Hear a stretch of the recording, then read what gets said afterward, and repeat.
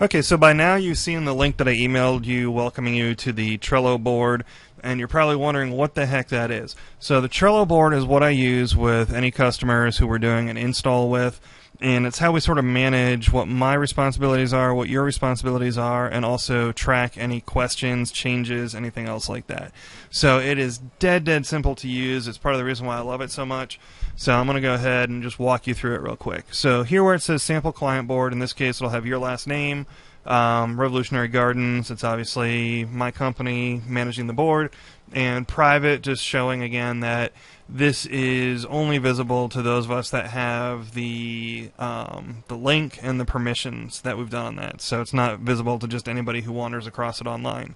Now, the way that Trello works is you can actually set up cards within lists like we did here.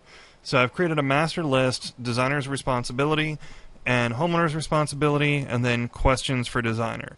So what we mean on each one of those, so designer's responsibility, that is anything that I owe to you or to the project to keep things moving forward. So in this case, I've got noted on here, final deck drawings for contractor. In this case, we're doing a deck, so we need to go ahead and have those so the contractor can take them to the county and get the permits. Plant recommendations for front door. Same sort of thing. I need to go ahead and put forward what we're going to do for plantings there.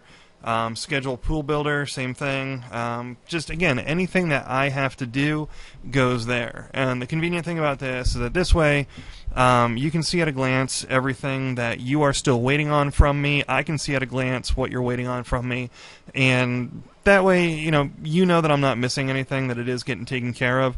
And if for some reason there's something that I owe you that's not on there, it's dead simple to go ahead and add a card. So you can just click on add a card and just type something in, something as simple as, let's see, order new door.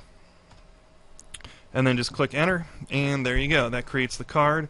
And so now I've got that showing up in my task list. Homeowner's responsibility, that is going to be anything that I need from you that's creating a choke point that we can't move forward on without input from you is going to go there. So in this case, we're doing a stucco wall, so I need to know stucco color. So that's something that I have up there, so the homeowner needs to get that to me.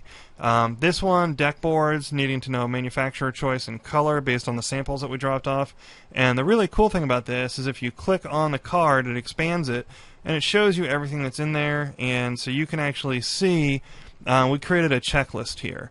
So this may be something, obviously when you get a checklist like this, it won't be checked off, but you may say, you know what, I want to do a Cape Cod gray color, and I want to do it in Fiberon, and that's going to go ahead, and when you make that change, it goes ahead and it pings me, it lets me know that you've made an alteration to a card that way.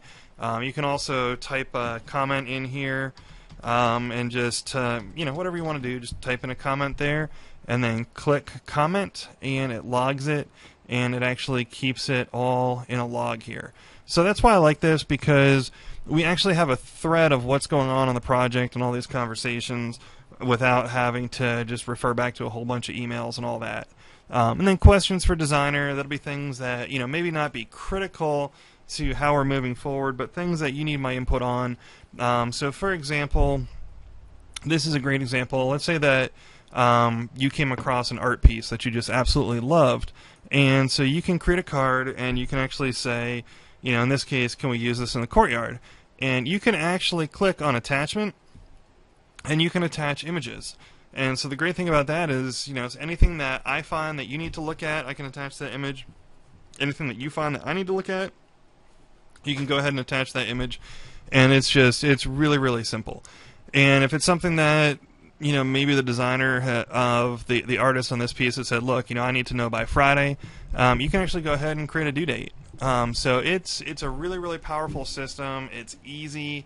And what I like about it is, like I had mentioned, anytime that I make a change, it's going to go ahead and email everybody. Anytime you make a change, it's going to go ahead and email everybody.